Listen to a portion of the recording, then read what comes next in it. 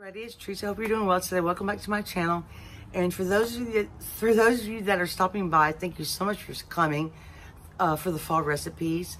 I wanted to join in the collaboration with Sophia from My Great Challenge and Amber from Authentically Amber. I have been watching Sophia for many years and have learned so many things from her. She's amazing. I get motivated when I watch her. She can cook. I just love her channel. And when she invited everyone, I told her I have a small cooking channel. I love to cook. It's my passion. I love baking, and I'm from Louisiana. So there's a little Cajun flair in my recipes sometimes. But anyway, today I'm gonna make tamale pie, and I'm gonna put my own spin on it. And I'm gonna make homemade cornbread. So I hope you enjoy the video, and I hope you enjoy the recipe. And anyway, thank you so much for being here. Let's get cooking. I'm gonna make a simple chili. Well, it's not that simple when you see all the ingredients, but you can make it simple. But I'm going to use my Dutch oven. I have just a little couple teaspoons of bacon fat that I saved from the other day. I'm going to turn my fire on, and I'm going to use 1.5 pounds of sirloin. I think it's 90-10 or 85-15, but well, I opened the package so I can't show you, but these are the ingredients I'll be using. I'm going to show you as I go. That's how I do my videos. I'll try to measure out the spices. I kind of taste as I go, and I add seasoning as I go until I get it right. But I'm going to be using a can of these beans today. And a lot of people rinse their beans, but this sauce tastes like a chili sauce, so I'm going to leave it like this. So let me heat this up. I'm going to start with my onions. I like to use a combination of purple and yellow, or red. Some people call them red. I'm going to show you all the vegetables that I'm going to start sauteing before I put my meat in. I like a lot of vegetables in my chili. I'm going to add a little bit of celery, not much, just a little bit. You could use your favorite vegetables or no vegetables if you prefer. This was a frozen red bell pepper. I like it chopped up very fine. I don't use bell pepper in all my creations, but I like it in certain things. And I like it chopped up very fine. I don't like the peeling. This is half of a poblano pepper. I love poblano peppers. The skins don't bother me so much. This is green onion that I'm saving for later. And this is jalapeno that my husband chopped up very fine. So I'm going to turn my fire on high. And I'm going to saute this for a minute before I add my meat. So once I get a little color on my vegetables, I will bring you back. And this is some garlic, fresh garlic that I'm going to be using also. I'll show you the spices. I'll just show you the spices as I go. I'm going to use my wooden spoon. And we're going to finish this off in the oven. So I'll probably need to turn the oven on. I'm going to put it on 400. Bake. And anyway, so this... I hope you can see the pot really well. This is what I'm working with so far. And like I said, I'll bring you back. A little bit of color on those vegetables. I like to get a little bit of brown on the bottom. So we're going to go ahead. I'll turn my fire down just a pinch. Oh, and I did put a sprinkle of salt on the vegetables. It kind of helps sweat them out. So I'm going to add my ground meat. Now you can break this up as much as you like. You can leave it in bigger chunks. It's totally up to you. I like to break mine up pretty fine. And I'll tell you, I got that meat tool. I'm sure you've seen it before, but these really work well. It's a lot quicker than using your spoon. Now, a lot of people add corn in their chili, but I think I'm going to add some to my cornbread, or maybe to my chili. I'm not sure. I'm kind of like dumping... kind of like just make up stuff as I go along. I just love to cook that way. I find it's fun to experiment. And it's also fun to keep things simple a lot of times. A lot of people add corn to their chili, or you could put black beans, pinto beans, whatever your favorite bean is. And I'm only going to put 1 can, but if I was making regular chili, I'd probably be putting 2 or 3 cans. I want this to be a little bit meatier. Only thing is, you gotta clean these off. So it breaks it up. Oh, I just threw some. Breaks it up pretty well. You want to keep stirring. There's not going to be any fat to drain from this ground sirloin. So let me brown this. And then once it gets a little brown, we'll start seasoning. I'll put a lid on it, make my meat cook a little bit faster. I forgot to add my garlic, so I'm gonna add, now, we like a lot of garlic, so we tend to add a lot. Now, I don't know, it's probably gonna be about either 3 large cloves or like 4 small ones. I chopped it up as fine as I could. I'm gonna add a sprinkle of this, not too much. I just like a little bit of red pepper in here. Let's give this a stir so my garlic can cook. I'll turn my heat down a little bit. I got some brown at the bottom. We'll want to deglaze that in a minute. But you can see my vegetables cooked really nice. It's gonna be so good. I'm very excited. Okay, now I'm gonna add, this is one of our favorites, it's roasted garlic powder. And I may have to adjust this at the, you know, as I go. This is a little onion powder. And you kind of season to your own taste. I don't really measure.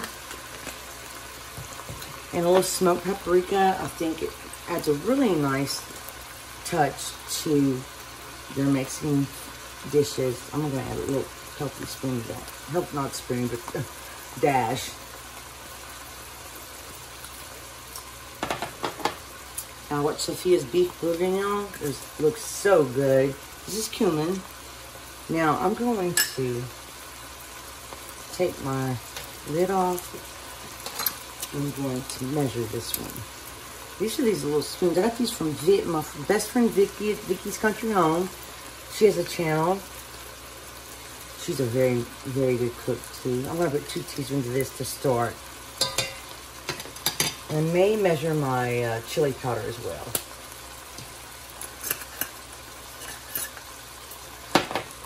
And I'm just going to use this. I have some chipotle chili powder, but I'm not familiar with it yet. So I'm going to go, oh, look what I did. So I'm going too fast. I'm going to skip that today.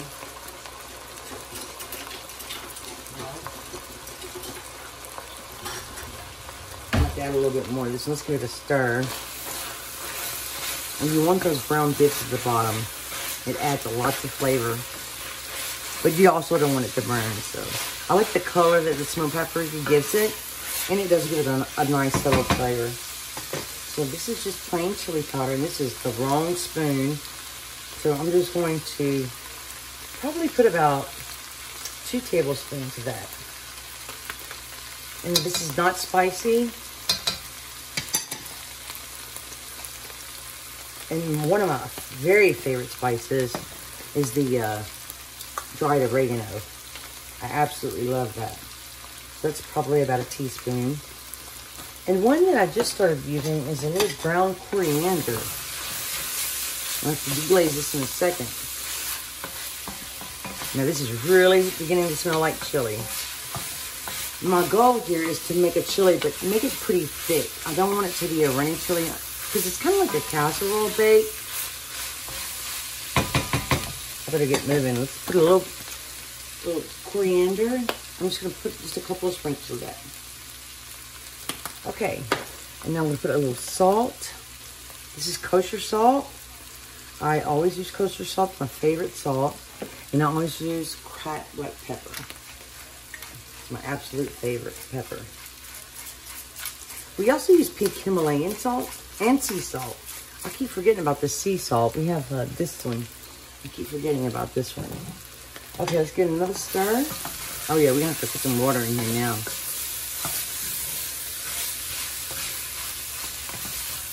But I'm going to add a little bit of tomato paste. And I like to get the tube, because when I open a can, it seems like I never finish the can. And then I'll forget about it in the freezer. I'm going to add about 2 tablespoons of the tomato paste. This is a very good brand as well. And you just keep it in the fridge. Let's give that a stir. You want to cook that a little bit. You want to get that raw taste out. And I'll tell you another ingredient that wouldn't be bad. It's just a tiny squirt of ketchup, which I might add as I go. We'll see. Okay, so now we need to add some tomatoes. And I'm going to add You could add Rotel, any kind of tomato you want. I'm going to add just these fire roasted garlic tomatoes. And they're pretty chunky.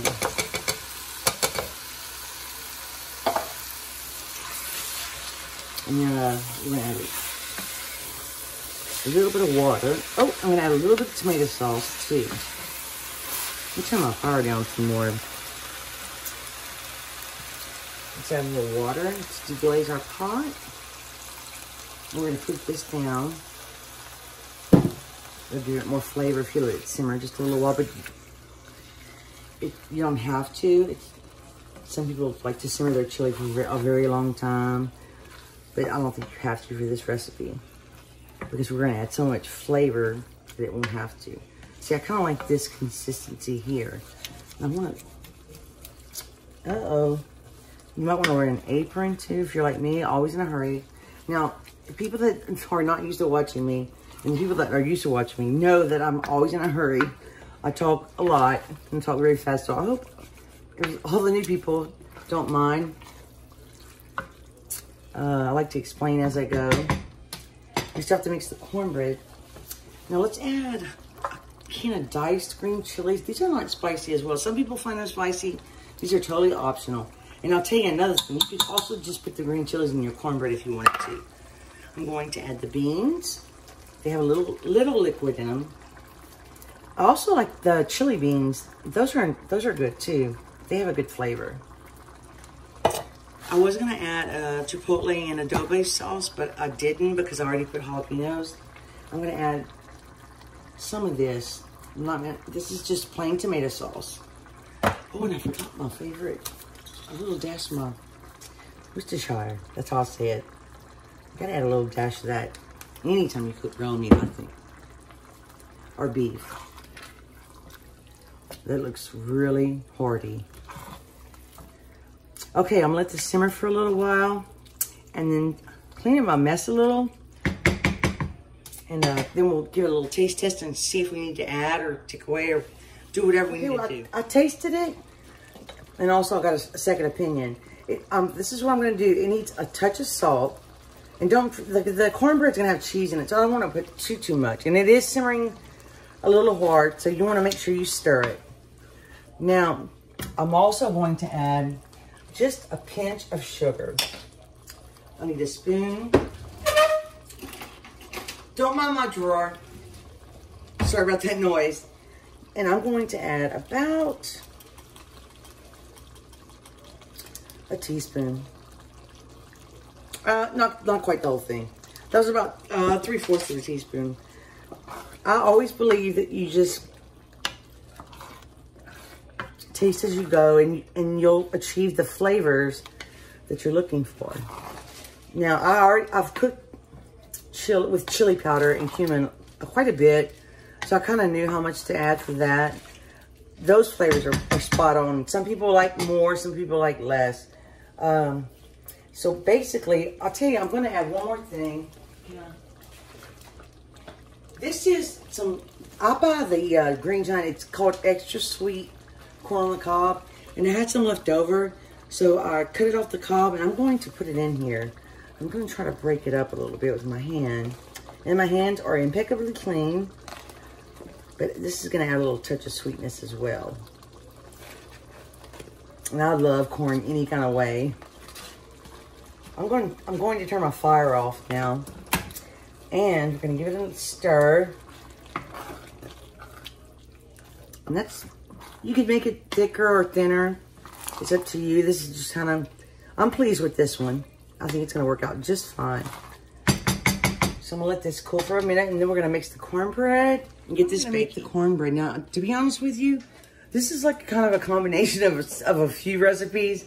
But I'm using Martha White's self-rising cornmeal, self-rising white cornmeal, something like that. But it's where you don't have to add baking powder, baking soda. And it calls for milk, but I'm going to use buttermilk. This is my favorite. So this is about 3 1/4 cups of that cornmeal. It's very easy. And I'm going to add about 1/3 cup of vegetable oil. You could mix your wets and then add them to your dries. Actually, I was supposed to add this first. I'm gonna add just a little bit of sugar. It's probably too much for my husband, but I like it. A teaspoon of salt. We're just gonna throw it in there. I'm gonna add 3 eggs. You could add 4. I'm gonna go with 3. Let's mix this up. This recipe is a lot simpler because you don't have to add all the other ingredients. And then we're gonna add some buttermilk. And I'm kind of just gonna gauge the thickness of it. But you need at least probably 2 cups. We're also gonna put other ingredients. The recipe is, it's called peppered cornbread because it's got some pepper in it. So I should have mixed this with a spatula, I believe. Oh, anyway, I hope you can see this. Okay. I may have to add some more buttermilk. I don't want it too thin and I don't want it too thick. You know, you'll know that if you're familiar with making cornbread, you know the consistency you're looking for. And it's looking pretty good. You could also add some melted butter for flavor and replace some of the vegetable oil, but I was kind of lazy today and in a hurry. And also, we put butter on top sometimes. No, actually, I'm going to put cheese on top today. So, now if I was making just a plain cornbread for the family, I would also put butter. But we're not going to be eating it that way. And then I'll tell you another way I like chili is with rice. I love it with rice. I'm going to add about half a can of, what is this called again? Cream style corn. Not even half, just a little bit. Just for creaminess, and I love corn. I could eat it in everything, I believe. And I wasn't going to add to the chili in the cornbread, but I needed to use those corn on the cobs. So, okay, now we're going to add, this is a little jalapeno chopped very fine. You could totally skip this if you don't want the heat. But there's no seeds and no ribs, so they're not too hot, actually. And see, that's not that many. But this is going to make the cornbread a pretty color. And this is, let me get the juice over there. These were frozen previously.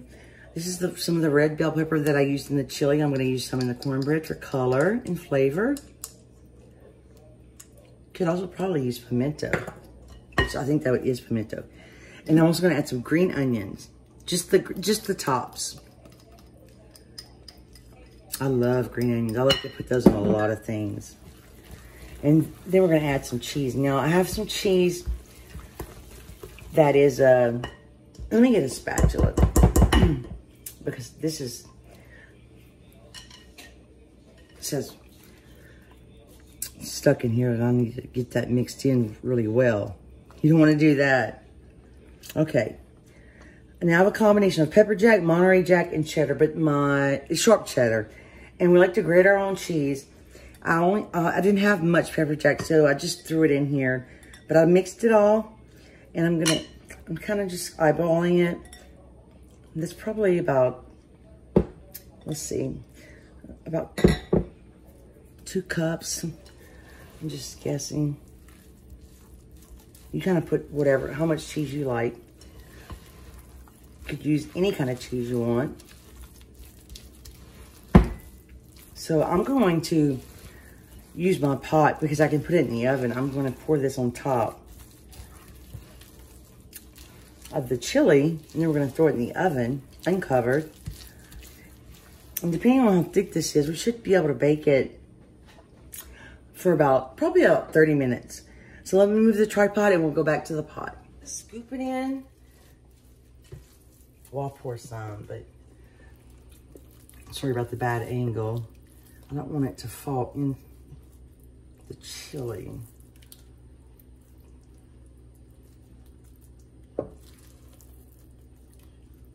It's a little messy, but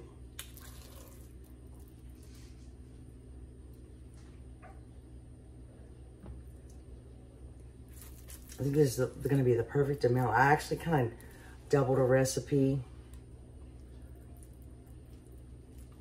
I'm trying to cover it. It's okay if some comes through. And let me tell you, I'm usually a very neat cook, but today, with these recipes, I'm kind of all over the place and a little messy. Okay. And like I said, my oven preheated to 400. And I'll also be making some fall desserts for the people that are new. If you want to check out some of my other videos, I have quite a few videos of all different kind of foods, desserts, Chinese food, Asian food, just good old Southern food. All right, that looks great. Okay, I can spill on the stove. Let's sprinkle a little bit more cheese on top. And we're gonna throw this bad boy in the oven.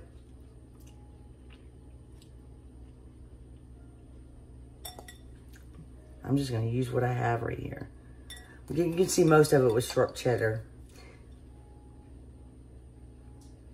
You could also put some green onions after it's done, but that's all we're gonna chop today. So I'll tell you how long it bakes when you take it out. It took a little bit longer than I expected. I think if you put it like in a 13 by 9 or 9 by, I think it's a bigger pan, and spread the cornbread out thinner, won't take as long. But it took about 40 minutes, and I ended up turning my oven to convection. But I did the plastic knife test to see if it's cooked all the way, and as you can see, there's a few moist crumbs on there, but that's okay. So this is so hot right now that I'm just gonna let it settle for a little while. But the chili bubbled up around it, which is fine. It's okay with me. But if you want to prevent that, just make sure you get it all the way to the edges, and it still may come up. But I kind of like the look of it. But it smells wonderful, and it looks, I love cheese and everything in here. So I always do a taste test. If you're new, we'll do a taste test for you. You could top this with sour cream, jalapenos, avocados, whatever you like. Okay, guys, here it is. The cornbread soaked up a lot of the chili, and it's very hot. I topped it with a little sour cream and extra cheese because I love cheese. So let me taste the cornbread first. It's cooked perfectly. It's really good. You just watch it and test it.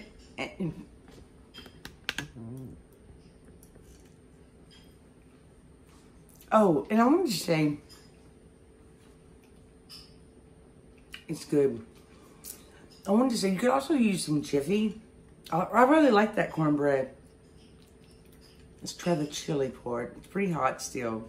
A little sour cream. Oh, sorry. Mmm.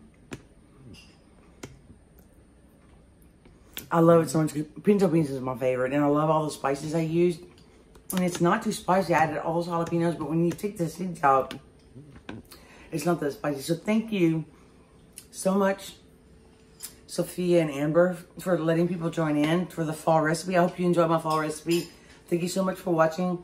And if you're new, please consider subscribing. I would so appreciate it. And check out my other videos. And what else do I say, Ella? Ella's my daughter. Anyway, thank you so much for watching. And I hope you try this dish. And I will see you soon. Bye. Bye.